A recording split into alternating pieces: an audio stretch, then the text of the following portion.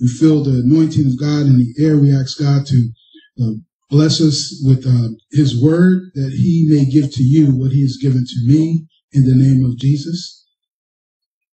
I thank God that for giving me the message on today, which is entitled Mountain Moving Faith. This is the first sermon of the year, Mountain Moving Faith. And our scripture will be coming from Mark 11 and 11. Actually, it's Mark 11 and 11, and reading on to the 23rd verse. Amen. And this backdrop is the Mount of Olives. The Mount of Olives is a mountain adjacent to Jerusalem, and it's a very high mountain near the city of ancient Jerusalem. And the scripture reads as thus: And Jesus entered into Jerusalem and into the temple, and when he had looked around about upon all things, and now the evening time was come, he went out unto Bethany with the 12. And on the morrow, when they had come from Bethany, he was hungry. And seeing a fig tree off having leaves, he came, if haply he might find anything thereon. And when he came to it, he found nothing but leaves, for the time of figs was not yet.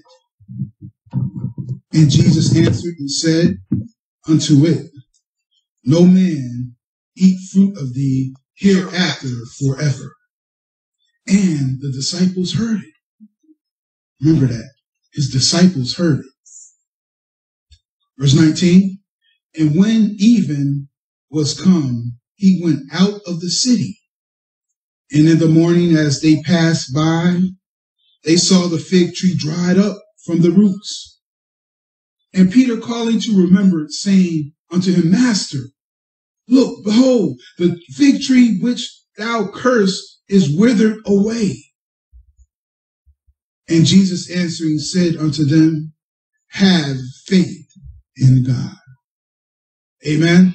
For verily I say unto you, that whosoever shall say unto this mountain, Be thou removed, and be thou cast into the sea, and shall not doubt in his heart, amen, that those things which he said shall come to pass, he shall have whatsoever he said. Have faith in God. Mountain moving faith. Amen. So this is a setting of Jesus and his 12 disciples. Is just coming from Mark 11. He's just coming from the Hosanna. He's riding on a colt that has never been ridden before, and they are throwing palm trees in his path, singing Hosanna unto the highest, the King of Kings. He is traveling through Jerusalem, and they are worshiping him. They are giving him honor because he is the King. Amen. They are giving him honor. Amen. He is Jesus. Amen. So after this, he finds himself near Jerusalem, goes to the Mount of Olives, and he's hungry. He's hungry. Amen. Jesus was a man. Amen. So he sees a fig tree, and it doesn't say how far it was away, but let's say, for instance, a football field away, okay, 100 yards, for instance. He sees a fig tree that looks like it's in full bloom because the leaves are present. And usually when a fig tree leaves are present, there's fruit on the tree. Amen. So he sees it far off. And this tree, he approaches the tree. And when he gets to the tree, he noticed the leaves, but there is no fruit. Now he just got done doing ministry and being having a big service, so to speak, and everybody in town is there, and so after the service he's hungry. But you know, preachers get hungry, amen. And when he got hungry, he did not see fruit. And the scripture says that he said that to the tree, he pronounced to the tree, no man shall eat fruit of you from here on out. And then he went his way. They later went back to Bethany, went back to town. They didn't say he got any food there, but he was still hungry. So they noticed the tree coming back from Bethany. Because the scripture says that his disciples heard what he said. There will be no fruit from this tree from here on out. And when they walked past the tree was withered up and dried up. And one of the disciples, Peter, said, "That's that tree that you said that you cursed. It's dried up. Look." And Jesus said, "Have faith in God." Have faith in God. Don't you know, have faith? Don't you know that statement can be used for 99% of the issues of life in a response? You can say that and speak that to any situation. Have faith in God. Amen? So he's talking about mountains. How did he get to the mountain? He got from the fig tree to the mountains. He said, "For verily I say unto you, that whoever shall say unto this mountain, Be thou removed, and be thou cast into the sea, and shall not doubt in his heart," because a double-minded person is unstable, "but shall believe, live as those things are true, and have already manifested, that those things which he says, which you have said, believe those things which you have said shall come to pass. Speak the truth, he shall have these things." Amen. If you believe what you say is the truth, and you believe it in your heart, you shall have those things. He's giving us a principle here. You shall have whatever you say. The truth will make you free. Jesus said, "I am the truth." The truth is important when you're dealing with the things of God and dealing with the things you want to manifest in your life. Amen. And the truth of the matter is, the fig tree wasn't talking the truth. He wasn't truthful. God created everything. He created the birds, the sea creatures, the creatures that fly. He created every tree, every shrub. And everything has a program to reproduce.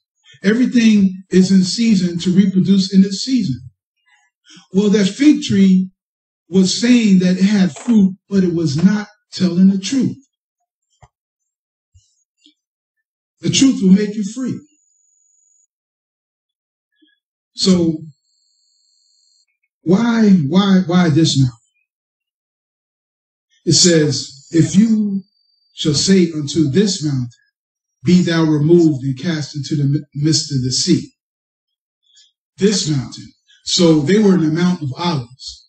They're in a situation, how Jesus responded to them, have faith in God. I can see Jesus saying, "If you shall say to this mountain," the mountain that he was talking about was a particular mountain. This mountain. Now, a mountain can represent an issue that you have, something that's hard to overcome in your life. Now, most people have more than one problem.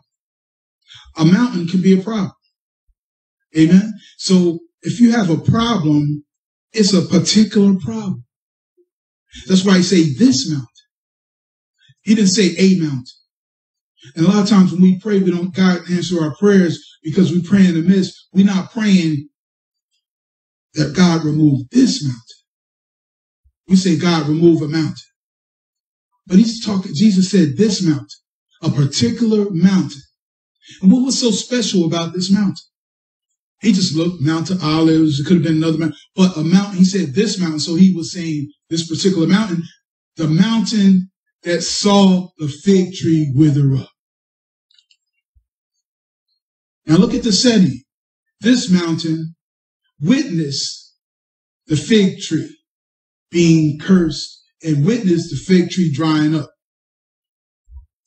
So it was this mountain that you speak to that saw one of your victories before. So you just don't run up to a mountain and say, "Be thou removed and cast into the midst of the sea." You got to say to this mountain. And this mountain is the mountain that you saw, you get a victory before. So if you got a mountain in your life, you got to remove some small stuff first. You got to do some small things first before you jump up to a mountain. You got to go through the ranks, so to speak. You got to do something small, get a small victory, and have that problem see you overcome that small victory. And when that problem sees that, okay, they coming for me next. So if you say, to this mountain be removed and cast in the midst of the sea, the mountain that witnessed you overcome drugs, the mountain to see you get your family members saved, the mountain to see you get elevated on a job after they mistreated you. These are all mountains. Whatever you got is a mountain, but that mountain has to see you overcome something smaller before they start to move out the way. Amen. That's why Jesus said, verily I say unto you, that who shall say to this mountain, be removed and cast into the sea, shall and not doubt in his heart, this mountain.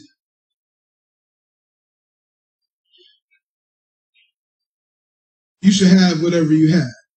Now, Peter said, we see you curse the tree. They heard it. They heard him say that. Amen. And it's like Fool's Gold. You ever watch a Western movie and they got something called Fool's Gold and people who be digging for gold and stuff and they look like gold, but it's not gold. You know, and that's how sometimes people portray their lives. They look like something, but they're not that. They have form and fashion, but they have no power. It's like that tree. It had the fig tree, looked like it had leaves on it, but when he puts the leaves aside, it had no fruit. So many times we need to make sure that our life is the truth. Is that we're saying everything that we can produce what we say. Amen. Years ago, I was on a mission from God. And you have different organizations in the city that say, okay, they'll help you with your light bill. Another organization say they'll help you with food. Another organization say they'll help you with drug rehabilitation. They got so many organizations. Whatever you need, an organization has a motto. It has a foundation, plan. So what I used to do is go around to these organizations and see if they meant what they said. A lot of places portray that they do something, but they don't do it. And Jesus cursed the fig tree because it didn't do what it was supposed to do. Amen? Now, a curse is just merely speaking bad as opposed to speaking good. That word eulogy means to speak good of. To speak bad is basically a curse. It's not particularly a four-letter word. It's just saying something like, you will never amount to anything. That's a curse. Saying something like that to a child. You will never be able to do math. That is a curse. And then if you receive it and say, I'm not good at math, you will receive that. You may be a mathematical genius underneath it all. But if you receive those words, a curse is a word. It's like Jesus said, you shall not bear fruit. So you have to, what? Not receive those words that are spoken. Jesus spoke these words and it was the truth. And the tree withered up. And sometimes when words are spoken against you, and you don't receive it. Say somebody say something bad about you or about what you're trying to do and God is giving you to do. Well, that curse has to go somewhere. Scripture says here that a curse causeless shall not come. That's Proverbs 26:2.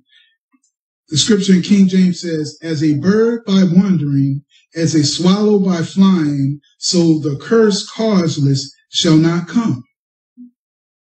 in the New American Standard Version says, like a sparrow in its flitting, like in its flying, so a curse without a cause does not come to rest. See, a curse has to rest. Because a curse is words, spiritual, something spoken. Just like demons are spirits. They look for a place to rest. And those curses carried by demons looking for a place to rest. Don't let them rest upon you. Just don't receive them. Hey, that's not me. You can't stop the birds from flying, but you can stop them from landing on you. Like a sparrow with its flirting, like a swallow in its flying, an undeserved curse goes nowhere. But the word is spoken out. I got a question. This is a rhetorical question. When someone speaks bad to you and you don't receive it, where do those words go? They got to land somewhere. Well, I just got to insert a scripture. You shall reap what you sow. They might go back where they came from. So that's why the scriptures say, let God fight your battles. Because everybody that's coming against you, and when you're in the will of God, they hurting themselves when God has his hand on your life. Amen. Nehemiah 13:1 says God turns a curse into the blessing.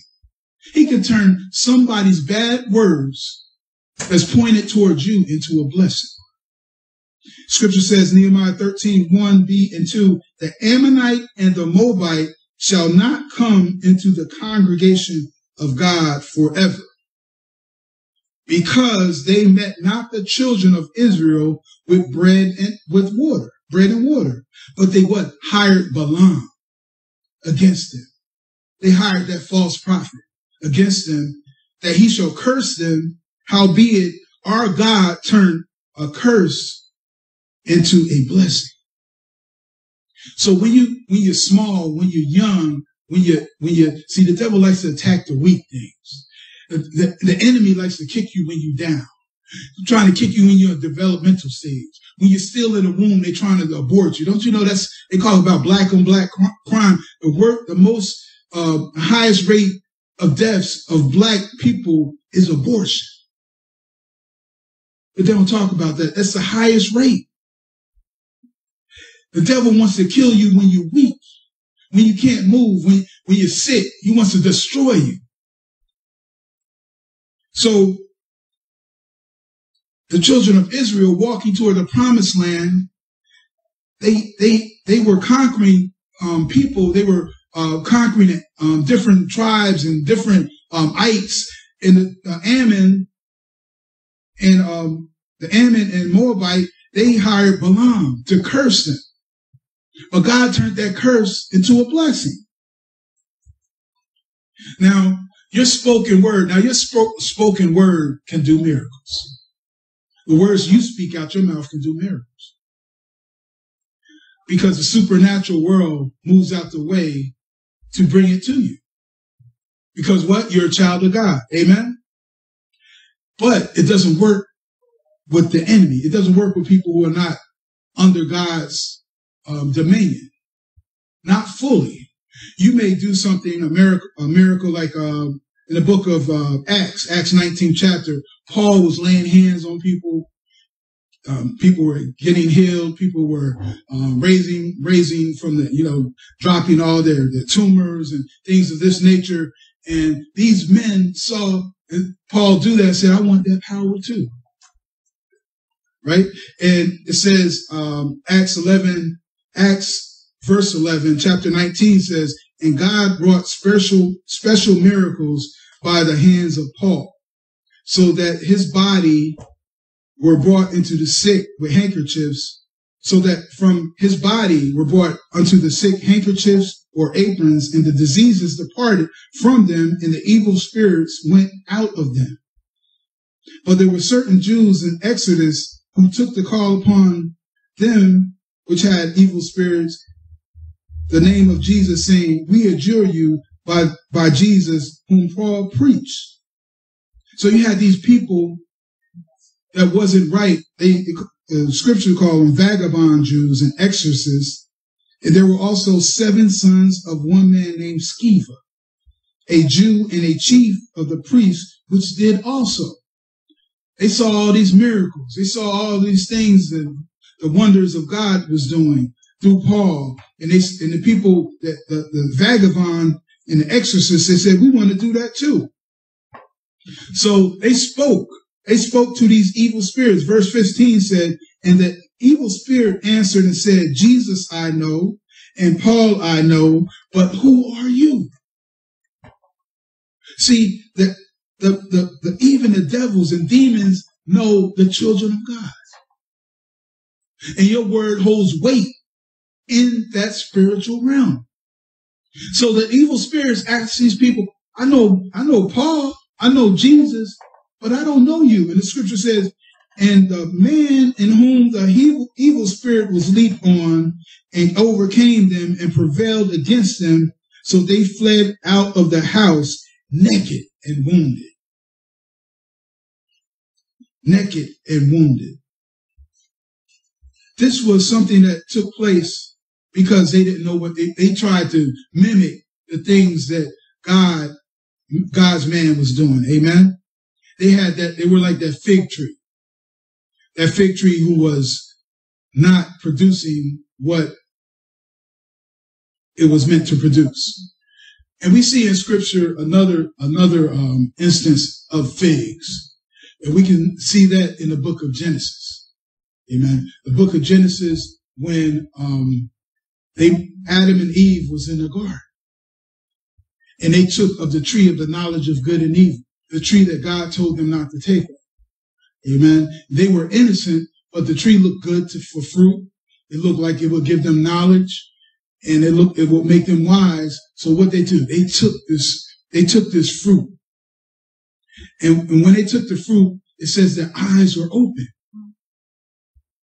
So when their eyes was open, they had shame because they saw themselves naked. But before that, they didn't have any shame.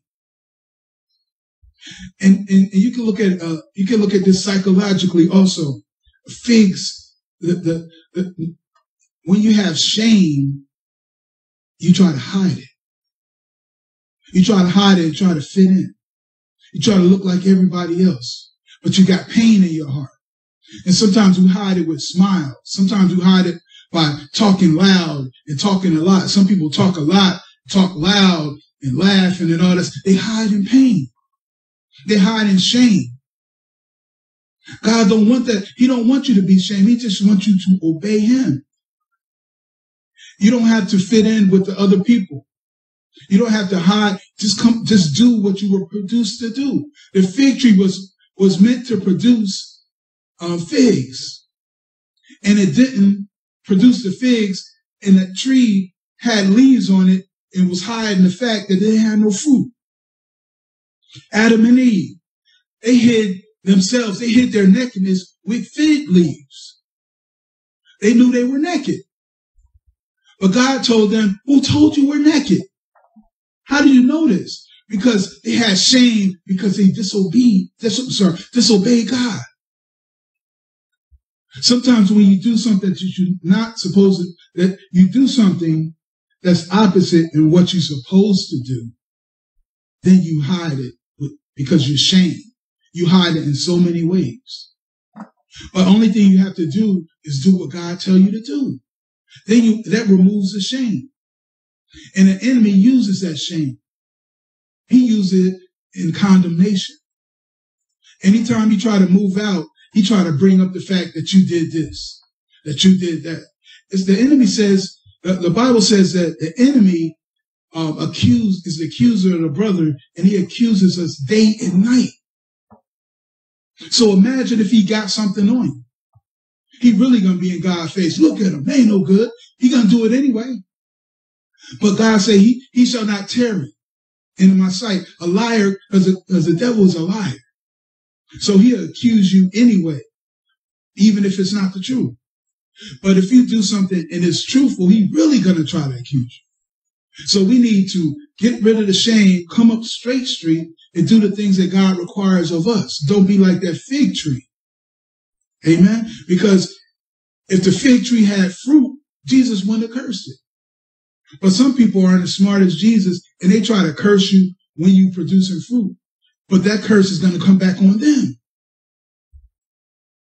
But if you're not producing fruit and they curse you, don't let it be that way.